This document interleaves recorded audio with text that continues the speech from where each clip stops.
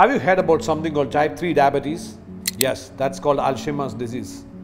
Why we call Alzheimer's disease as type 3 diabetes? Mainly because this is insulin resistance or maybe insulin growth factor inhibition inside the brain. You know, the brain has got neurons, the cells inside the brain, they contain the maximum number of mitochondria also.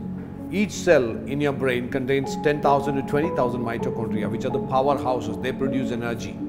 They need a lot of glucose.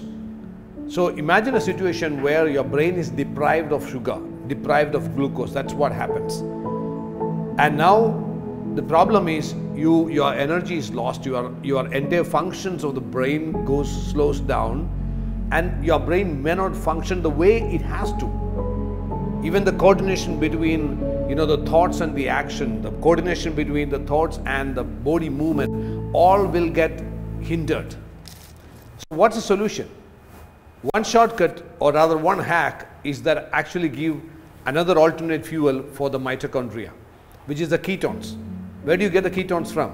You can get the ketones from fat, good fat, means MCT oil, A2 ghee. These are all good sources of good fat. MCT oil, which easily can be, you can actually get it from virgin coconut oil, extra virgin coconut oil, cold pressed. So this is one of the best brain foods in the world. Cold pressed extra virgin coconut oil. And also A2 ghee. A2 ghee means ghee which you are actually taking out of the milk, which comes out of cows which are actually eating grass, not the cattle feed. So you are able to get those kind of A2 ghee from, mainly we can call it as Deshi ghee also, but you have to make sure that it's A2 ghee. It is being scientifically proven that the butyrates and also other fatty acids which are available in the MCT oil and also in A2 ghee really helps brain to function at peak levels.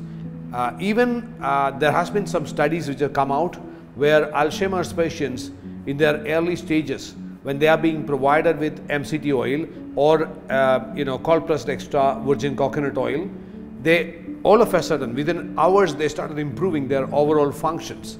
So that is a great thing for a person who suffers from Alzheimer's disease.